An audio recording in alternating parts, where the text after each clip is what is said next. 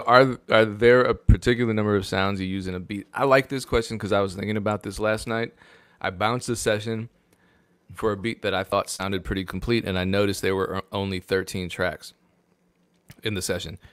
And I thought back to how I made beats 5 years ago, and my sessions had probably 40 at minimum and maybe like 70 at maximum tracks, which was just, it's too much. And I recently had Bubba got beats. I was about to say Boof on the beat because we have to acknowledge him.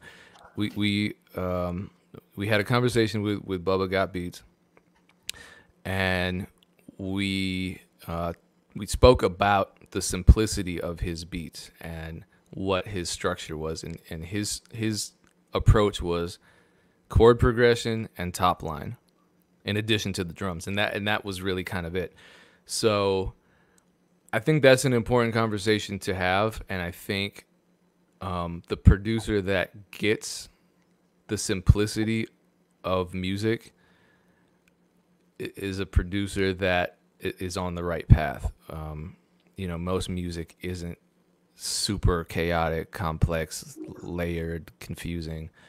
At least not popular music. There are all kinds of genres, but really focusing on a strong loop, I think, is, for me, it's the basis of some of the greatest hip hop beats, some of the greatest pop beats, some of the greatest EDM beats, some of the greatest dance hall beats of all time. And so working on simplifying, but making your simplified beats as effective at communicating something to the listener is the goal. And it's a goal that I try to work towards every day. And it's actually really difficult. Yeah, I mean, some of the dope. I think, obviously, I have very limited opinion on that should hold any value in this question. But like, just as a consumer or a fan of music, like some of the dopest beats are super simple. And I don't know why that super, like one particular super simple beat stands out over another. It just does. It might be the mix. It might. I don't know. But um, I, I don't think any producer. Well, maybe some do, but do producers approach it like, I'm going to have a certain number of songs? I mean, certain number of sounds in my beat. Like, I want a certain number of sounds, or is it? How do you approach your beats, Payne? That's a better question. Like when you sit down and just, Yeah, that's interesting. I think you see people doing challenges like that. Like I'm gonna challenge myself to make a full sounding beat with only 3 sounds, something like that.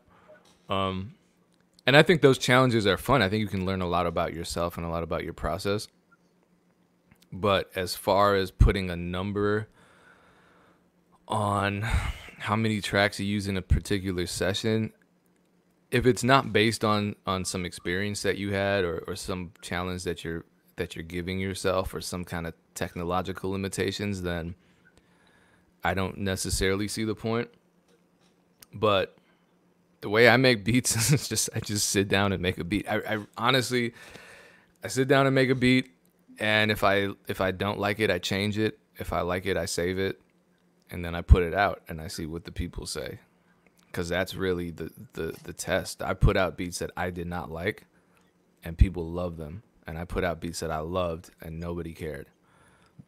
So to me, if my goal is to get my beats licensed, all I really need to do is structure the beat in a way that it's accessible to someone who's writing to it, and mix it in a way where there's space for their vocals. That's my rule for making beats to sell online.